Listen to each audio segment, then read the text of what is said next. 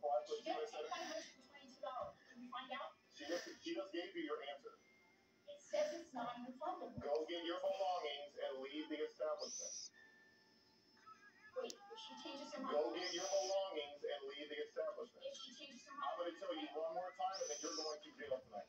Go get your belongings and leave the establishment. You guys are going to take my money? Put your hands behind your back. No, I'll go.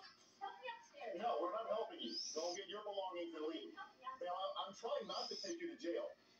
Go get your belongings and leave. Nobody's helping you. You're fine. You have a dog.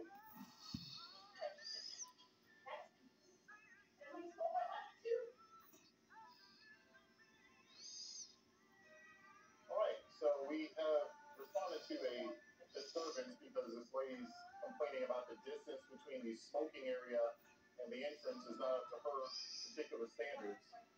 Given the fact that she's causing a big disturbance over something so minor and silly, the clerk asked her to leave.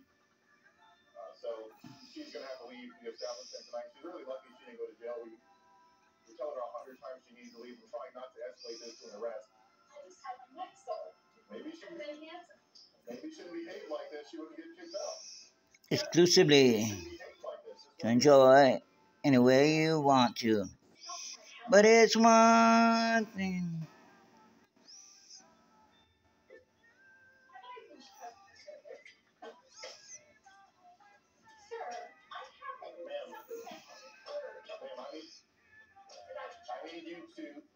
I need you to load up your stuff and leave.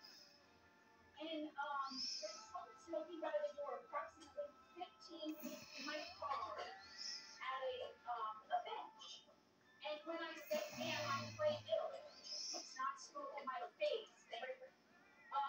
Officers of Volusia County, and they're telling me that I can't stay at the property I just paid to stay at, and that in the rain I must go.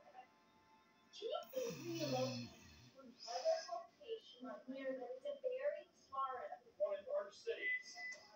Around here again? And I, unfortunately, sir, will be expecting it to be paid for because I just gave my credit card for $122.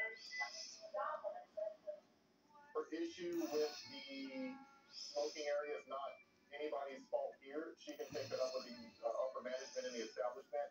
Her demeanor, her behavior, the way she handled this caused her to get kicked out of here.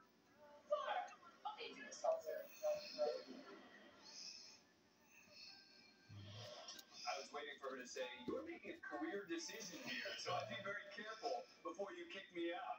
Well, there are parts of this job that I miss now that I'm retired, and there are parts that I definitely do not miss. So I'll leave it at that. Yeah. It's one of those things. I get the point that she doesn't want to be around smoke. I get that. But you can't make a big issue like that as well. And, I mean, like, he was going to lock her up for this, you know, being upset about it. Yeah, well, it was the reaction, overreaction. Yeah. Let's go to Beach Grove, to Officer Zach Horton. Appears to be tracking a car with a stolen plate.